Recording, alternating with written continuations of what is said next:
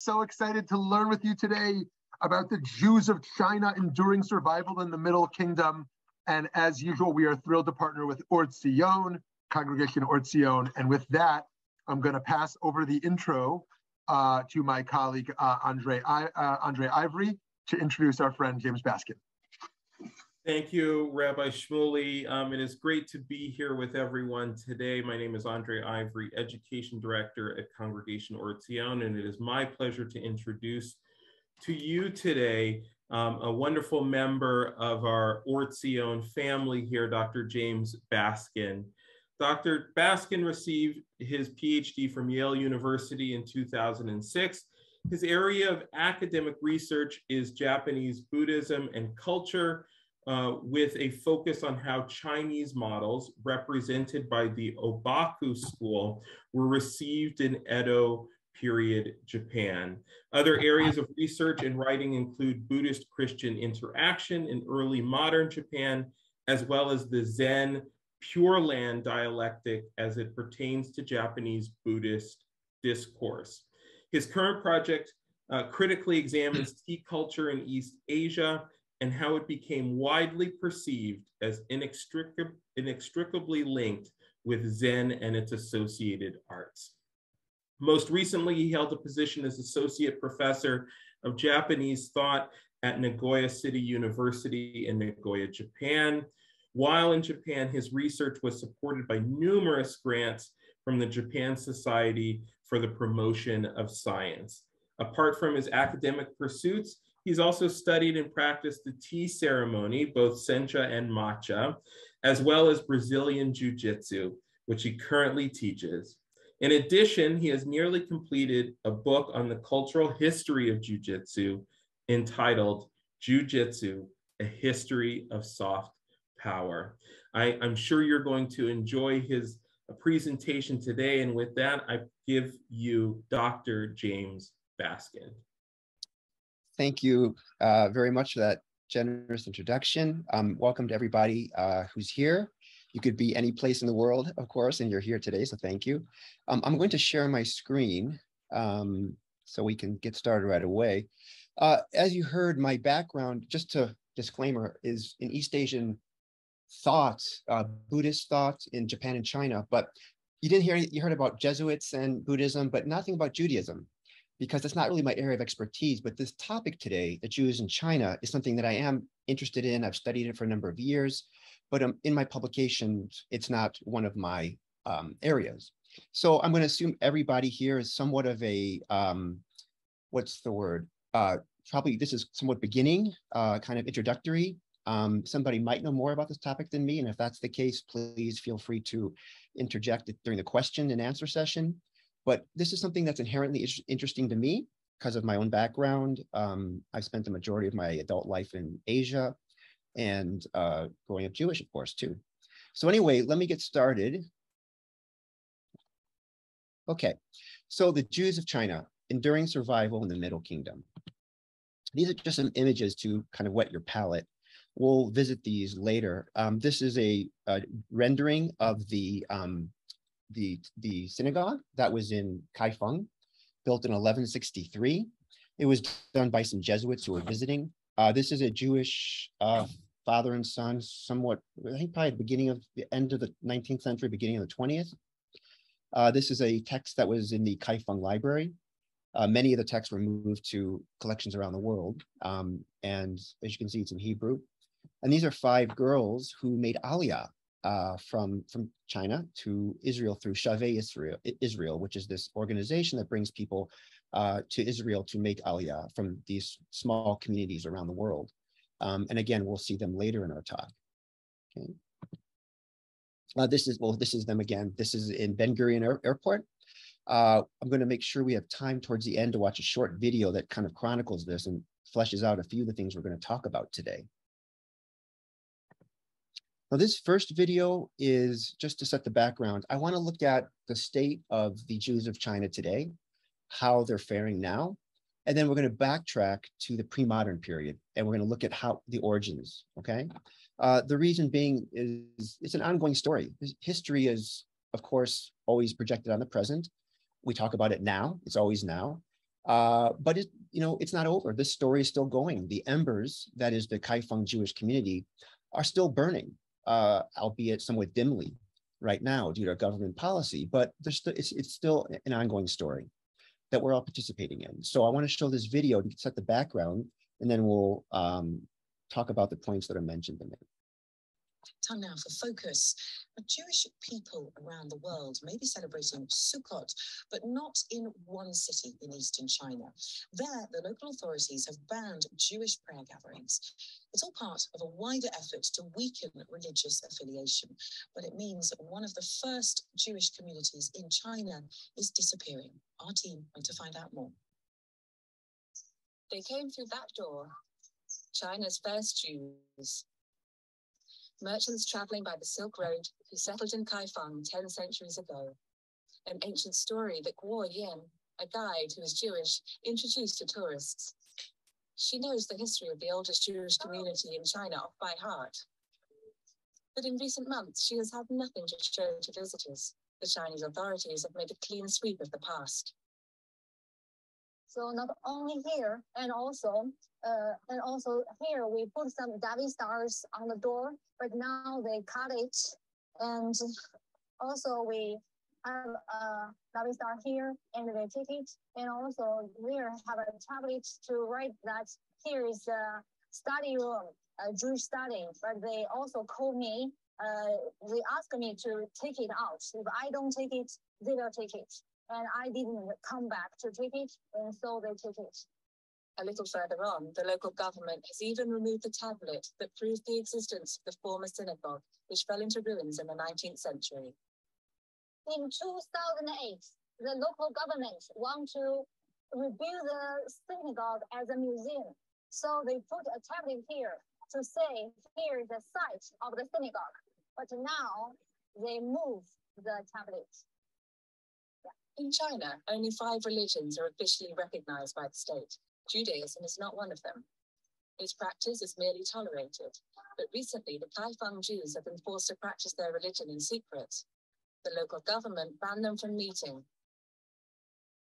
In the community, no one wanted to answer our questions. Only this one woman agreed to receive us on condition of anonymity. She fears reprisals from the authorities. Here's a picture taken from the time when we'd still celebrate Shabbat together. But today it's rare that we meet. We do it all alone at home.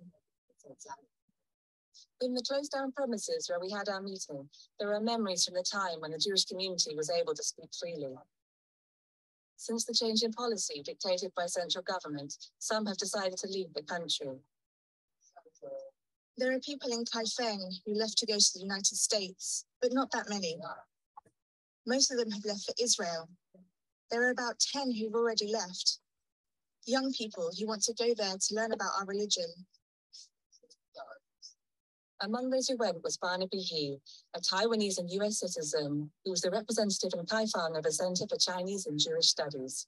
Just a few months ago, the authorities closed the institution and he was forced to leave.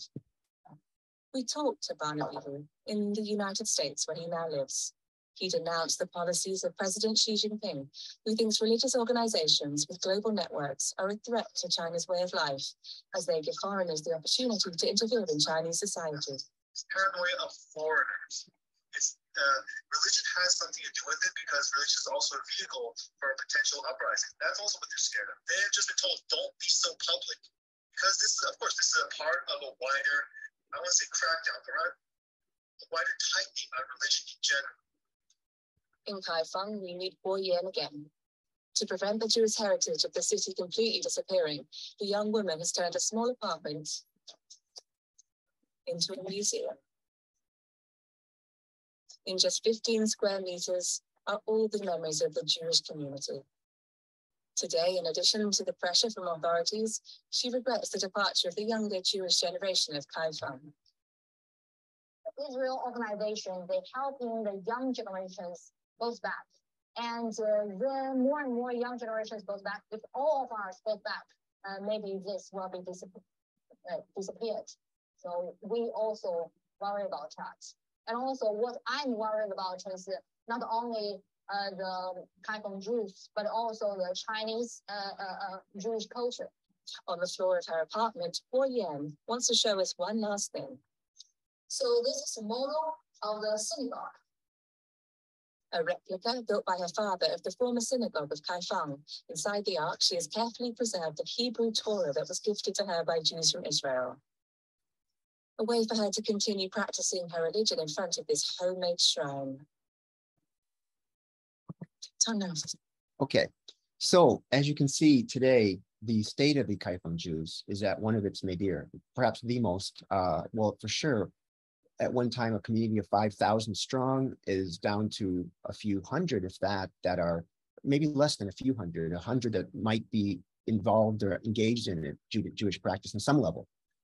There is no real observance in the sense that it's normative, but there are those who have a strong sense of identity, a strong connection to their ancestral faith. So yes, that still exists. But of course, the reason, as it was mentioned, is that the policies of Xi Jinping, the president, is quite, well, it is quite restrictive, to say the least. There's over 10 million Muslims. There's, they say, maybe even as many as 100 million Christians and different Catholics, I mean, in different denominations. But this, of course, is still somewhat under the surface. The number of Jews is very small. It's no threat, but of course, if we're going to put a clamp on religion, they can't make an exception. So all religions are very, very are experiencing a great level of repression. The 5 religions that they mentioned, the 5 are that are officially recognized: Buddhism, Taoism, Protestantism, Catholicism, and Islam. Okay, so 3 of those are foreign religions to China. We'll talk about religion in China in a little bit, which is important to understand the milieu, the background against which this Jewish community was able to flourish more or less for 1,000 years, or at least continue to exist. Okay, so the origins. Let's talk about the origins of the Kaifeng Jews, legends and theories. I have my cards with me. High tech and low tech. I have a Zoom going on here with note cards. I still use them when I talk sometimes. So. In any case, so when did the Jews arrive in China? There's a couple theories, some of them more far-fetched than others. They have their own agenda, the people who came up with these theories, as we'll talk about again. There's an agenda behind most things. So the early theory is that, well, sometime around 722 BCE, when the Assyrian Empire captured the northern kingdom of Israel and the 10 tribes were taken away, that one of those tribes found its way to China, okay? This was, again, it's not impossible. I mean, it's totally, possible that this did happen, but there's no record of it. It's possible that somebody got in a boat and went to the New World as well, but there's no record of it. So we're talking about the historical record, okay? This was a theory of the Jesuits, and for something we'll mention later, but of course, the greater antiquity that he can assign to the Jewish community, the Jesuits, Matthew Ricci in this case, well, the more you can perhaps say, hey, this is Christian Judaism. Before the scriptures became, quote, corrupted, because there's no Christological prophecies that they wanted. So anyway, we're going to talk about that story later. But this was the theory that Matthew Ricci and the Jesuits came up with. After 70 CE sometime, when the temple was destroyed, that's another theory, that they made their way to China through Persia after the destruction of the Second Temple. This would correspond to during the reign of the Ming Emperor, Emperor Ming of the Han. It's an interesting time that they ascribed to it, because this was also the time that Buddhism was said to have arrived. Now, again, there's not one moment that Buddhism arrived, here it is. It happens gradually. So in the centuries BCE, 2nd century, 1st century, from Central Asia through China, there were definitely Buddhist monks that made their way to China, but there's no real record of that. The Emperor Ming is said to have had a dream in which a golden man appeared to him who had scriptures, and he woke from that dream and said, these are the Buddhists. And that was the date, 67 CE, Common Era, that Buddhism is said to have come to China formally, okay? So this theory as well, it's very early. It's most likely, it's not impossible. It's very possible that there were some Jews that made their way to China, but again, we have no historical record. Now, what we do know as much as we can know, is that the Song period, 960 to 1279, one of the high points of Chinese culture, in terms of literature, everything that we associate, art, porcelain, the tea ceremonies we know in Japan, of course, has its roots in this period as well. Just a very, very rich period of Chinese culture. This is when the Jews came, Baghdadi Jews or Persian Jews came over the Silk Road. The Silk Road is something that you probably all have heard of. There's really two Silk Roads. There's the Maritime Silk Road, which became much more common, after, say, the Tang period. Tang period was from 609 to 618 to 907, 906 CE.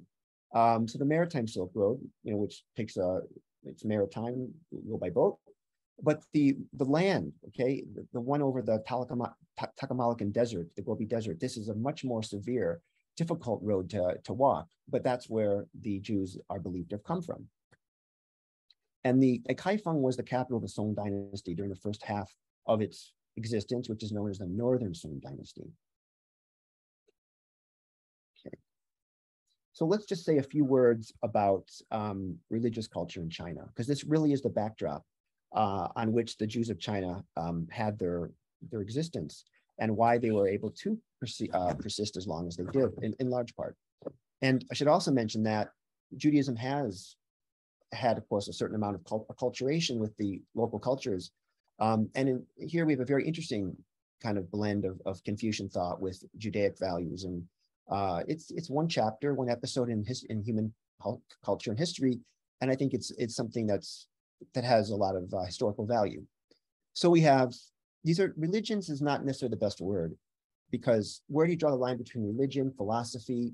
It's very, very subtle in the case of China. So Confucianism, we could call it a political philosophy, a religion, we could call it, there's many different terms, each one accurate to a certain extent. So Confucianism, we all know the name Confucius, the founder of Confucianism, who wrote the Analects. Okay, that's the text attributed to him. 5th century BCE, he had the Golden Rule in his writings, very moralistic, about serving society in some capacity, revere the ancestors, make your offerings to your ancestors. Filial piety is number one. It's the most crucial thing, taking care of your parents, the different relationships to the state, the emperor, the son of heaven, as they call him, the one who's over everybody, of course, your own parents, your very, very important filial piety. So this is mainstream, is part of the culture. It's woven into the culture. The communist government was not able to, of course, take out the Confucian elements of Chinese culture. It's very much a part of it. And also in Korea and Japan, okay? So this is Pan-Asian, but it's not necessarily religion, though they do have religious-like elements. Okay, and then there's Taoism. Taoism is very different. Again, most people probably know of the Tao Te Ching by Lao Tzu, the very famous text that every Chinese child will memorize the first 2 stanzas of. It's very different from Confucianism, whereas an ideal person is a junzi, will serve society if he has talent or she has talent. They'll serve society, contribute. Whereas the Taoist, kind of has their own more transcendental, kind of getting away from societal norms, morality. It's more non-dualistic in its orientation. Dualistic meaning, top, bottom, left, right, up, down, this kind of, if you have a left, you have a right. If you have a tall, you have a short. You can't avoid it. If you have a piece of paper and you don't like the right side or the left side, you can't fold it away. There's always going to be a left side as long as you have a right side. This is dualistic thought. Taoism kind of gets beyond that by the first 2 stanzas are, the way that can be weighed is not the eternal way. Way with a W, capital W, W-A-Y. In Chinese, the grammar is very liberal in the sense open, there's a lot of latitude. The word for, say, east, dong, can mean east, the easterly direction. It can mean east as a noun. It can mean easted, ed. I went east, easted. It's a verb as well. So W-A-Y-E-D, not W-E-I-G-H-E-D. Okay, so the way that can be weighed is not the eternal way. The name that can be named is not the eternal name. That which you can point out and name is not real. It's ephemeral. It's a convention of language. So this is Taoist thought. Okay, Matteo Ricci and the Jesuits particularly railed against this. They tried to use Confucianism as a way to kind of, say, hey, you're Christians. You didn't realize you're all Christians, because Confucianism is Christianity. You believe in the one God, and Anyway, it's a very interesting text called The True Meaning of the Lord of Heaven that Matsurichi wrote for the Chinese, for the Chinese, and he wrote in Chinese as well. And then you have Buddhism, which is the Pan-Asian religion, came from India, and of course, founded by the Buddha, a North Indian prince, and now is, of course, dominant in South Asia and East Asia as well. Okay, life is suffering, you transcend suffering by enlightenment, through enlightenment. And then you have what's called, and it's not really a good name for Southeast Asian Buddhism, it's called Hinayana, which is a name given by the Mahayana, the great tradition, to the lesser tradition, kind of like, Jews don't say the Old Testament, we say the Hebrew scriptures, and Christians will say the New Testament and the Old Testament. In a similar way, the great vehicle and the lesser vehicle is an appellation from the greater vehicle people in East Asia, North Asia. Okay, so that's more otherworldly in many ways. And then there's folk religion, which is a mixture of these and other practices. So there's a very accommodating stance of religion in China, and there's no history of anti-Semitism. So what are the names for Jews? Yoltairen, which is a close pronunciation of Yehudai, the Aramaic word for Jew. Then you have another name, the La Mao Hui, which is the blue hat Hui, which is contradistinction to the white hat Hui, who are the Muslims. Hui means to go around something. One of the meanings of the character right here is to circumambulate, probably comes the idea that the Muslims circumambulate the Kaaba. So a Muslim is a Hui, okay? Hui. And the blue hat Hui were the Jews, and the white hat Hui were the Muslims. Throughout a lot of history, the Chinese weren't certain what the Jew and the Muslim, what the differences really were. Then you have an interesting name, somewhat cumbersome, the Tiao Jinjiao, the religion that plucks the sinew. This is because Genesis 32:32, you must remove the sciatic nerve to keep it kosher, right? The rules of kashrut. So to say, oh, I am the religion that plucks the sinew, it's kind of a cumbersome term, but it's also another name for it. The place of worship, Qingzhensi, purity and truth temple, and also Rubaisi, which is to pray and, oh gosh, is a place of etiquette and prayer. And then another word, the religion of Israel. Okay, this is the approximation of Israel in Chinese pronunciation, Yitziliya. Yitziliye, okay, that's Israel. And then Jiao is teaching, okay? So these are the different names used for Jews.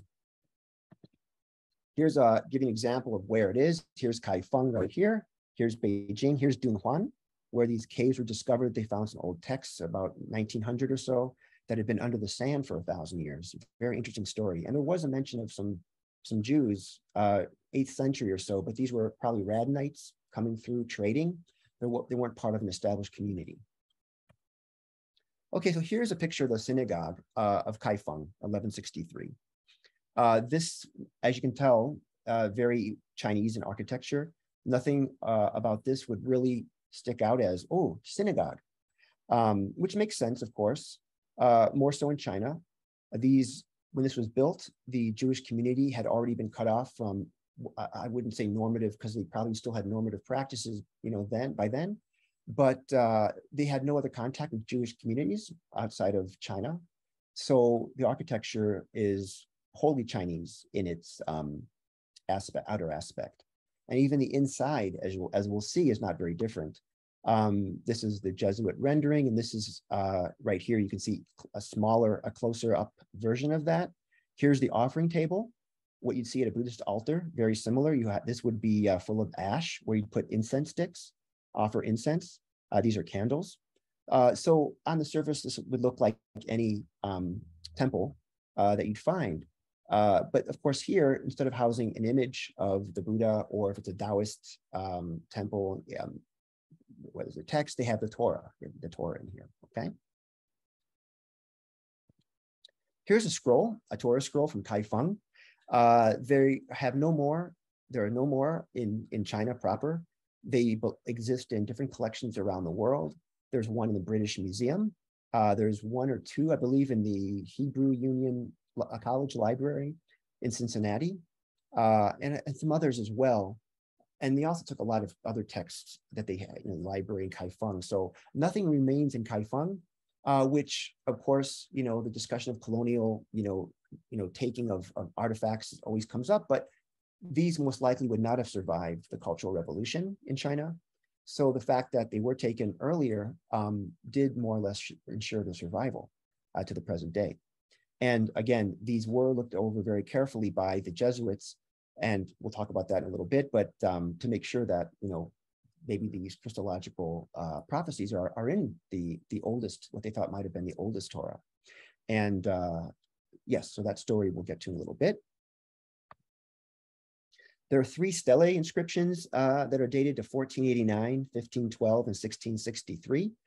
Here's a rubbing of one of them. They would have been outside in front of the synagogue on each side. They tell this very interesting in content. These stele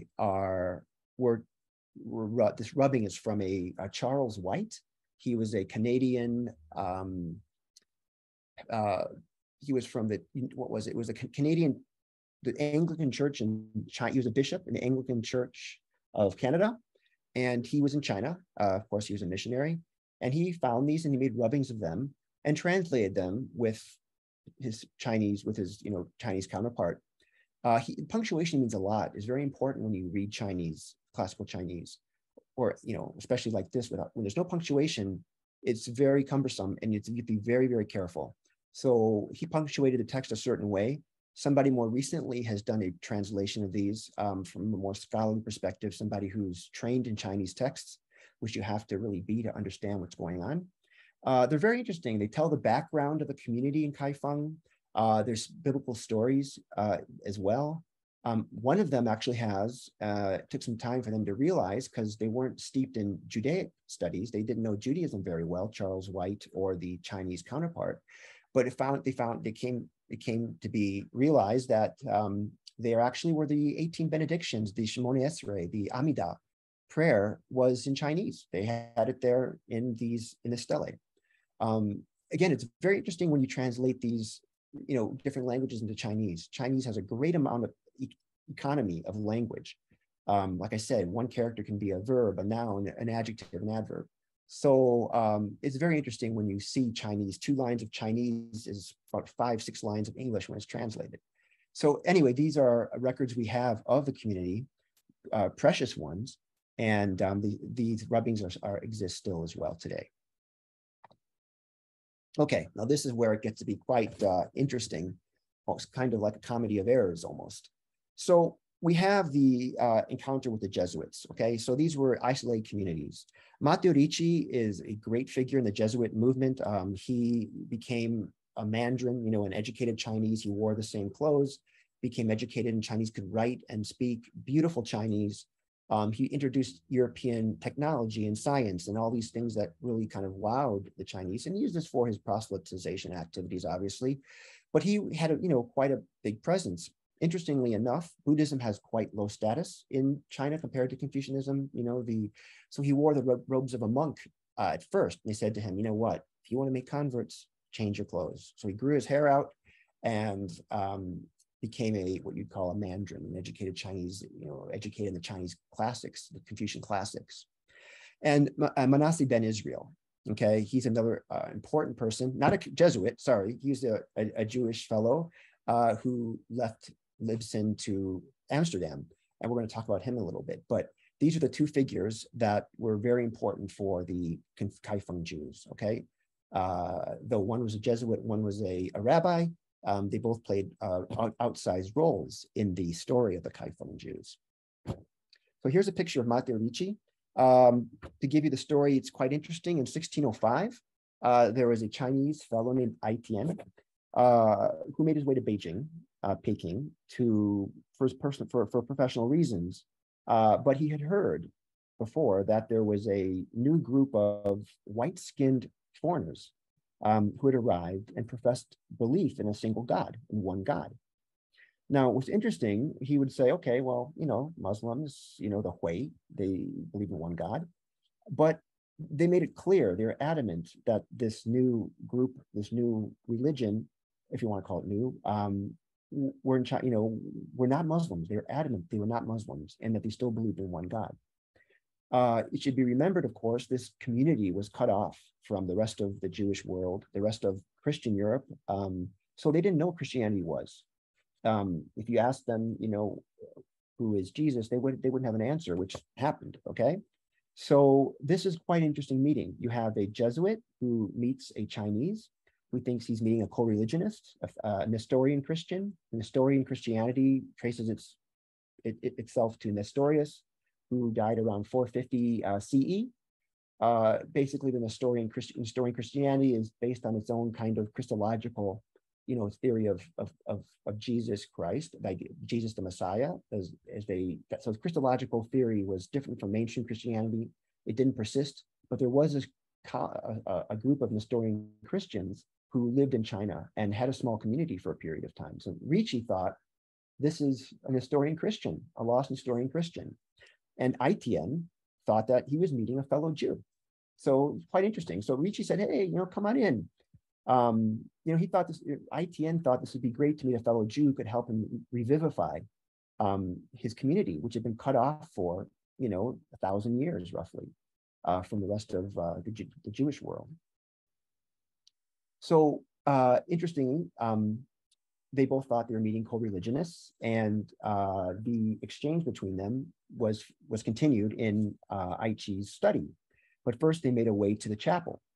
So this was at the time when Aitian visited at the festival of St. John the Baptist, in which a painting of the Madonna and Child were on one side of the altar, and the other side was a young St. John. So Ricci genuflected towards the images, and this put Aitian aback a little bit. He assumed, of course, bowing to an image like this, he assumed that the paintings were of Rebecca and Jacob and Esau. So he thought it strange to bow to them, but then interpreted it as showing respect to your ancestors. So he looked past it. But it wasn't long before they realized that something was amiss. When they continued their conversation to talk, oops, sorry about that, didn't mean to go forward yet. Ricci was the first to realize, of course, because he knew what a Jew was, that Aitian was a Chinese Jew. And I thought Ricci belonged to some breakaway sect of Judaism, not knowing the name Christianity, because there was enough there he saw that he thought, okay, this is something I can relate to, one God. And so things kind of rung familiar, but there was enough differences that kind of made him pause. Now, Matteo Ricci played a very large role. His letters and journals yield more details concerning this, the Jews of China, than any other report, all of them put together. He was the one who concluded that they had been there since time immemorial, and that they were descended from one of the lost 10 tribes.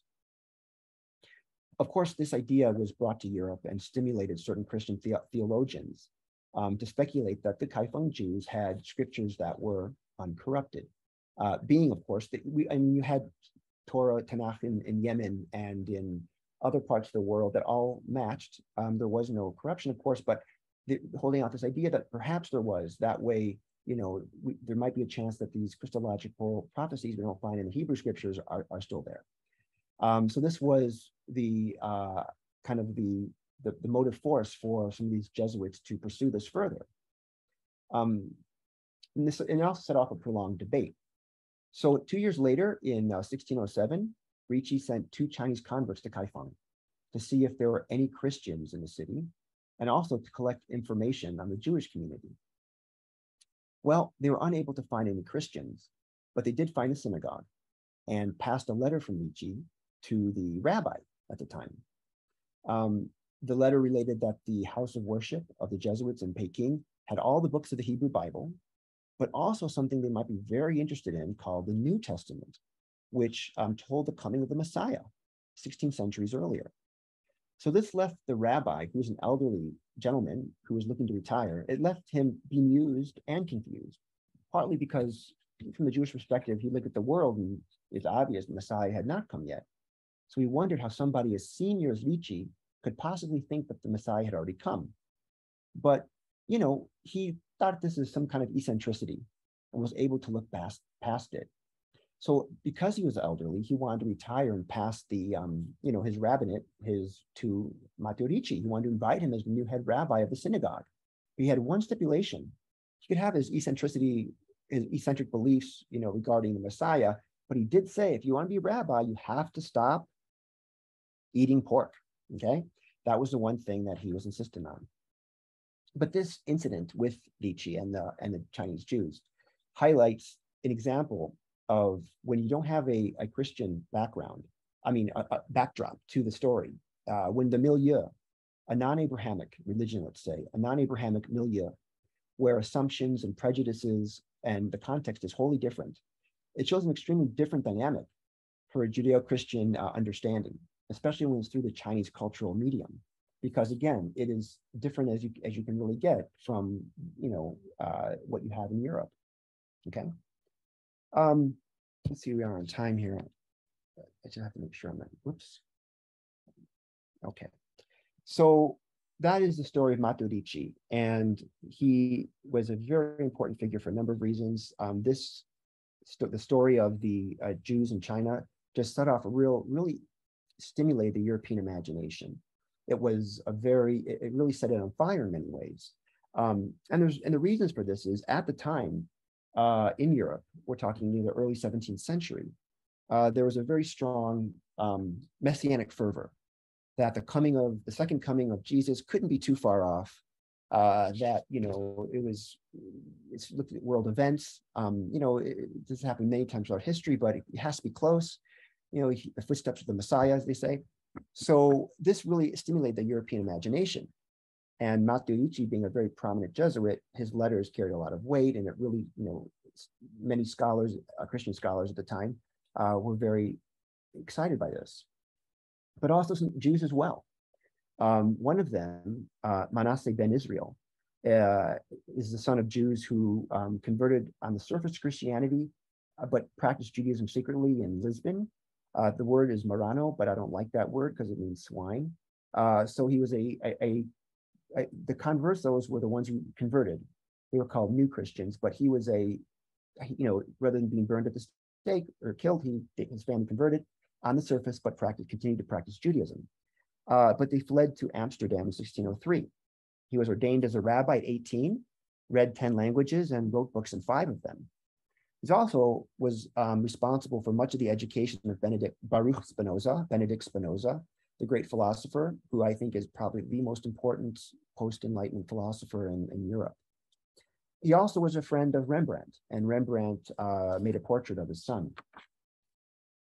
So by 1650, like I said, Manasseh ben Israel and his contemporaries did believe that the Messiah perhaps was very close, and that this was a ripe time for this in Europe, because when the Catholic Church broke away, when the English Church broke away from the Catholic Church, there was kind of a reckoning. In England at the time, the anti-Semitism that was rife in the Catholic Church from the very beginning, from its origins, the Church Fathers, if you read the Church Fathers' writings, all of them were virulently anti-Semitic. The breakup with a former boyfriend, girlfriend, you break up, either you stay friends or you have to hate the other one to move on. Obviously, the church wanted to just cut ties, and they had to, so this breakup was not smooth. And the Church Fathers early on were very anti-Semitic in their writings. So the church maintained this legacy of anti-Semitism, but in England at the time, this break was a reckoning of sorts. So a nascent philo-Semitism, that is a anti-Semitism, a philo-Semitism, a love or interest in Jewish matters, in the Jew, was starting to grow. Not to say England was free of anti-Semitism. There were pernicious legends, like the legend of St. Hugh, little St. Hugh, who was libelously said to have been killed by the Jewish community, crucified. And you found this in ballads in Scottish and English culture. He was a young boy who was supposedly killed. Of course, this slander, this libel has been through the ages, and interestingly enough, the Jesuits were accused of the same thing by the Japanese when they first came to Japan, that they were killing children and eating them. So to demonize somebody, what do you do? You take the cutest, sweetest, purest thing and say, hey, they kill this or eat this or whatever. So this is not just a slander you see against the Jews, though of course they have bared the brunt of this too more than anybody else. But this anti-Semitism was starting to be replaced in certain quarters by a philo-Semitism.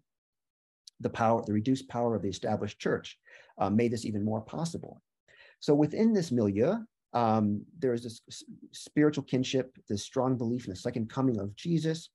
And Jews, as being the center protagonists, had to be, come back together, Deuteronomy 28:64, this ingathering. And here we have a community of Jews in China. What could be more auspicious than that? So Manasseh ben Israel was able to petition the Lord Protector, Oliver Cromwell, who after Charles I was killed in the English Civil War, after he started the English Civil War, Oliver Cromwell, the great general, stood in for 5 years roughly and took control of England. He's called the Lord Protector because he's the protector. He's not the king. He took that term. And Manasseh ben Israel was able to, through him, petition the English Parliament.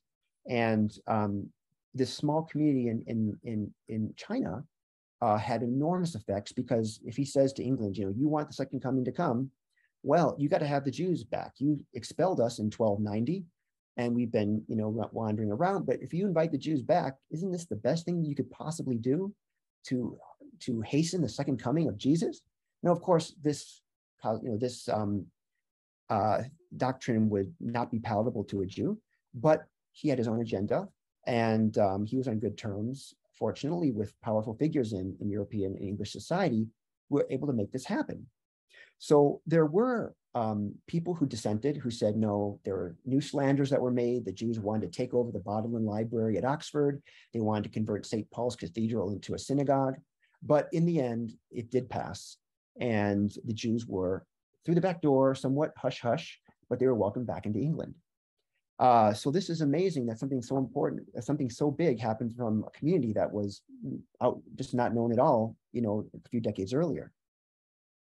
Now, an interesting point here, and I'm looking at my time very conscientiously here.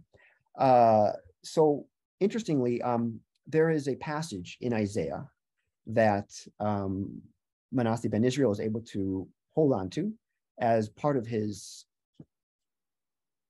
campaign to, have bring the Jews back to England. He pointed out that Isaiah 49:12, the passage runs in translation, be, look, these are coming from afar, these from the north, these from the west, and these from the land of Sinim. Now, Manasseh ben Israel asks what Sinim is. Okay, so he thought, okay, this is interesting. So he turns to, of all people, Ptolemy, the great Greek geographer, who identified Sinim as China. Okay, now what Manasseh ben Israel did not mention so much is that the authoritative biblical commentators in Judaism, like Abraham Ibn Ezra, Rashi, David Kinchi, did not place Sinim as China, but rather on the southern border of Egypt, or as the land of the south, as it was sometimes termed. But Manasseh ben Israel had a bigger agenda in mind, and he said, no, this is wrong. They were wrong. Sinim is China. Now, yes, today, Sinim does mean Chinese, okay? I would like to do I can't say, I don't want to speculate, a linguistic investigation of why modern Hebrew has Sinim, perhaps based on this and based on Manasseh ben Israel. Maybe somebody in the audience knows. I do not. I have not followed up on that one. But this was very persuasive. And as we'll see at the end in another short video, that this was also one of the reasons given that we see biblical prophecy kind of, unfolding in real time. So again, this came to the attention of Oliver Cromwell, and it was, and for everybody else, convincing enough that they said, hey, okay, we're going to bring the Jews back to England. Now, there's a video I want to show before this. Just mention, this will bring us right to around 45 minutes. There is today 55 recognized minorities in China. They have advantages because they get a certain number of government posts. They get special admission into universities. They can have more than one child. The one-child policy does not apply to them. And there's 55 of them. There was a movement in the 1950s to bring the Jews into this, but unfortunately didn't meet the criteria, which was a common language. Because by 1950, there weren't any Hebrew speakers left. Maybe if they could read it fluently, or they could read, or had the liturgy still, and maybe they would give them, who knows, it's hard to say, but they weren't able to meet that criteria. And there are certain groups that are 1,000 people, or a very, very small number, but they do have a common language that's still a living language. And Hebrew is living today. It's just that, of course, in the Chinese community at the time, there weren't any speakers of it, okay? So this video here is going to follow up on these 5 Chinese girls that we saw early on and look at the possibilities going forward.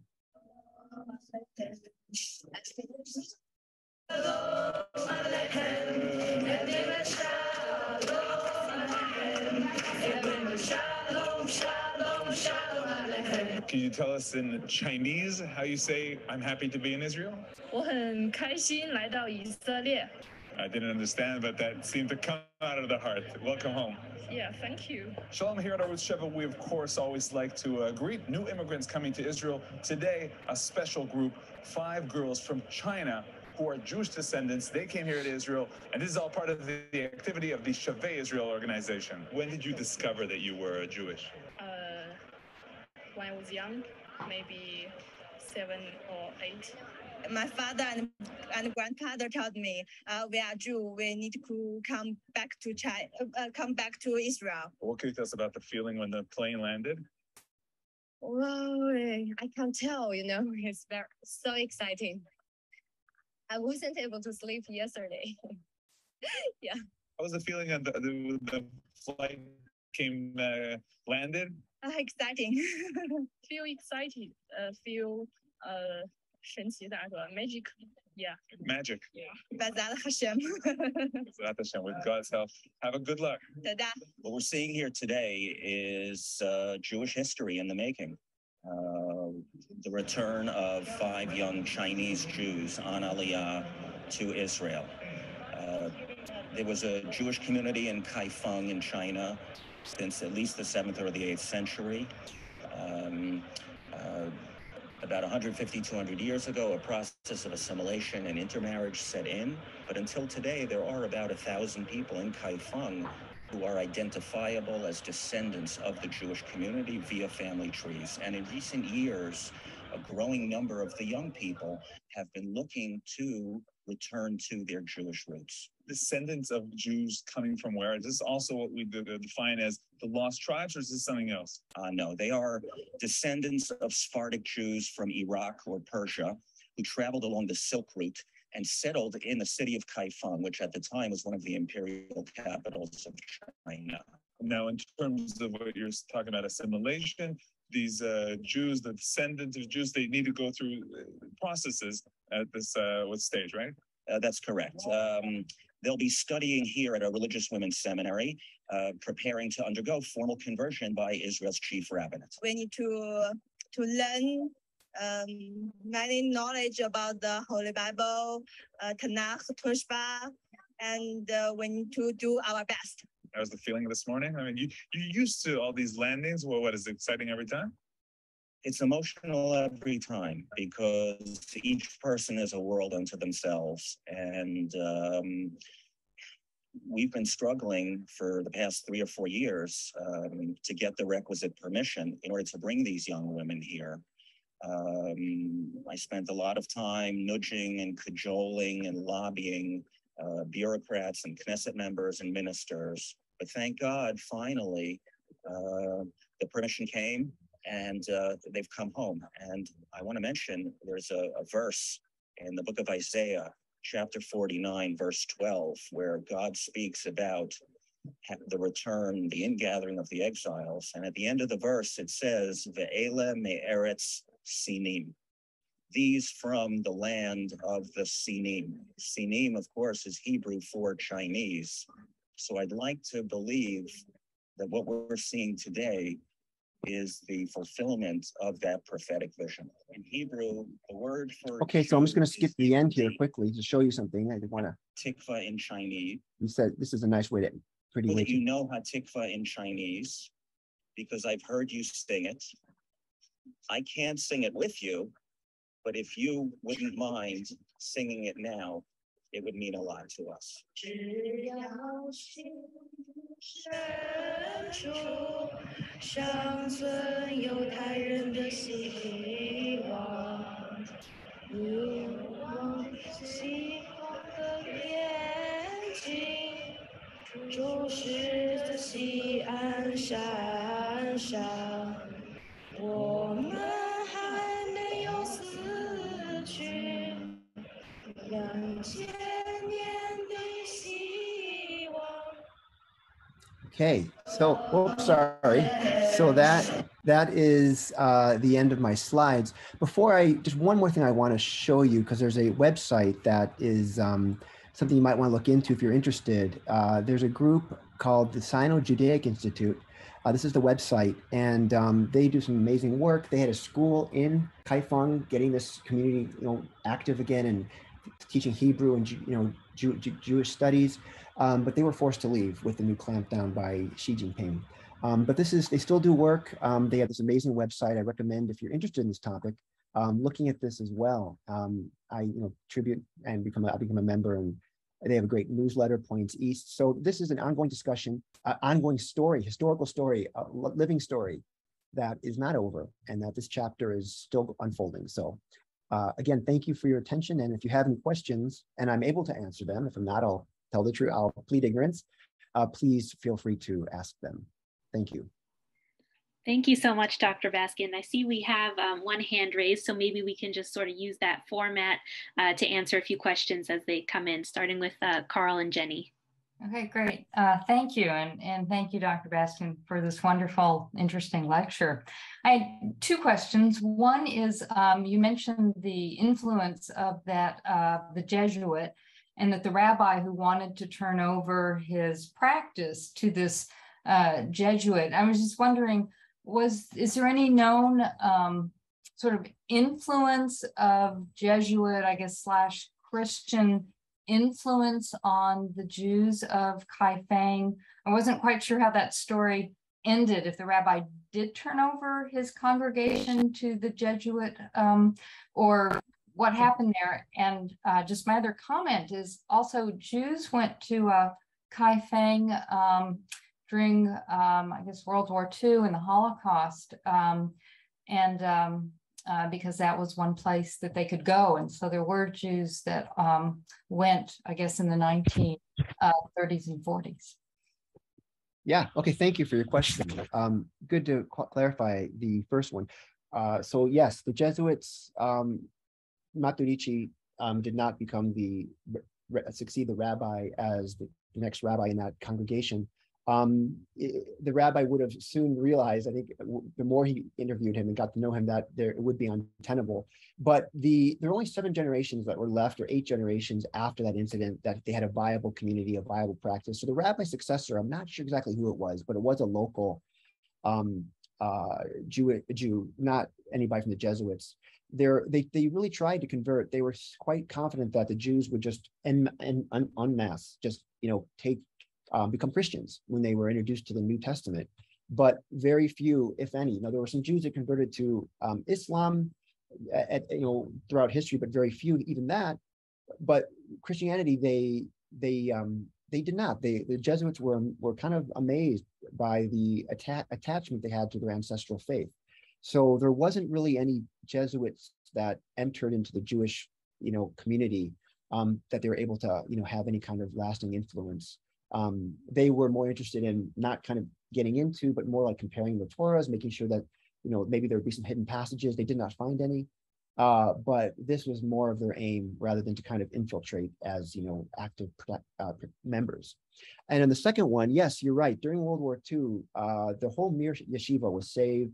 There were 6,000 Jews from Lithuania that Sugihara Chiyune, a Japanese fellow who was working there in the consulate, was able to save them. And some made their way to Kaifeng, some made their way to Shanghai. There's a Shanghai museum of Jews. There's a ghetto, and not a ghetto like we know in Europe, but a section of Shanghai that was where the Jews were allowed to live and have their own, stores and everything. So the Chinese and the Japanese, Japan was allied with the Nazis during World War II. But they never did a thing to the Jews. I mean, even when Himmler said to Yamamoto, turn your Jews over from northern China, the ones that were when the Japanese took over China, of course the Japanese did unspeakable things in China. I don't look past that during the war, but they did not have this institutional anti-Semitism. So when Himmler said, turn your Jews over from Manchuria, the ones working on the railroad, or the ones turn them over, the Japanese refused. And they, allowed these Jews to take safe harbor in China and some went to Japan as well. But yeah, so that is an interesting story. You're right. And there's another talk on that, the Jews of Sugihara Chiune and what he did to save these Jews. Very interesting. Thank you. My father's family was some of the Jews that ended up in Kaifeng. Oh, really? Oh, wow. That's amazing. That's amazing. Talk about a homecoming, right? I mean, that's amazing. Well, thank you for sharing that. Thank you. I see Sarah has a question. Yeah, you sort of answered it. Well, I looked, of course, at Wikipedia for Chinese Jews before I listened to this. And there seemed to be an implication in there that almost all of the Jews had become Muslims and had converted to Islam, which I found really confusing. And is there any truth to the notion that over a very long period of time, that it's almost as if the way it's written, they were absorbed into the it's hard. Islamic community? Yeah, right. Okay, thank you for that question too. Thank you. It's really hard to get any kind of discrete numbers. Wikipedia on the whole is quite accurate and quite good, but anybody can edit it and get it, so it's a lot of good information on there, but everything has to be taken, of course, judiciously. Well, people Jews who converted to Islam wasn't something like you come to it, oh, I feel this is the way for me, more so than you're in a community that has similar rules of kashrut. I mean, it's not called kashrut, but of course it's the same, more or less the same. They had, traditions that monotheism, of course, as well. There were Jewish women who married, Muslims, and that would almost invariably end up, you enter the family of the man, and then they would become, the children would be Muslims. They wouldn't allow mixed, kind of doing both religions. So it was more of a natural, they were outnumbered by a large number. And in a society where you have a very small community, that kind of being absorbed into the greater, and that happened with Chinese as well. That's why the Kaifeng Jews today look as Chinese as anybody, because intermarriage has been happening for generations, many generations.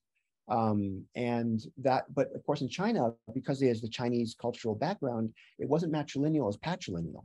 Of course, even matrilineal is really, was produced, became that way during the Talmudic period, during the Hadrian persecutions. And I mean, Jewish mother, okay, at least the child's Jewish if it comes from the mother, right? So this is also something that happened along the way in Judaism too.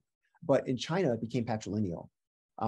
So there was intermarriage with both Muslims and Chinese, and that's going to always move the numbers towards that, because that family that you marry into. But it's not true that all the Jews, or even a large percentage necessarily, did. But as the Jewish community in Kaifeng became ever attenuated, ever weaker in its connection to its ancestral faith, you don't have that anchor anymore to really keep you, in that community. So but I would not take it as that it was a wholesale kind of conversion to Islam. Thank you. Anybody else? Let's see. Oh, somebody has a question in the chat here. What is the name of the Israeli Aliyah organization featured in Channel 7 story? Oh, that's Shavei Israel. They have they're this organization that brings Jews over from these communities that are struggling. The Chinese community is not very robust today.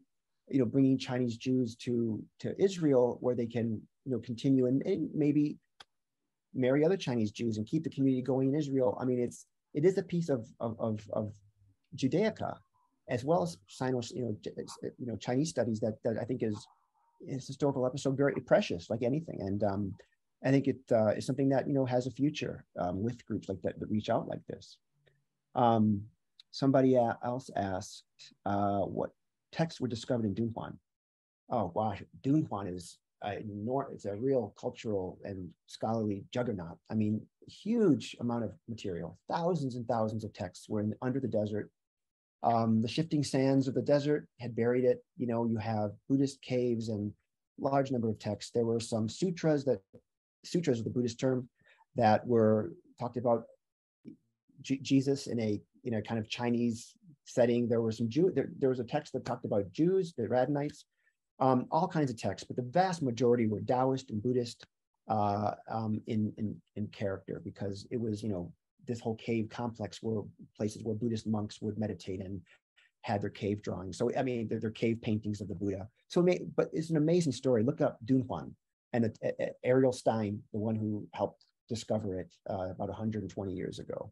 It's an amazing story. So I think that was all the questions that came in, which is about perfect timing. So thank you so much to everyone for your thoughtful questions. And of course, thank you to Dr. Baskind for joining us today. And I'd also like to thank our co-sponsors at Congregation Ortsion for your partnership in today's program.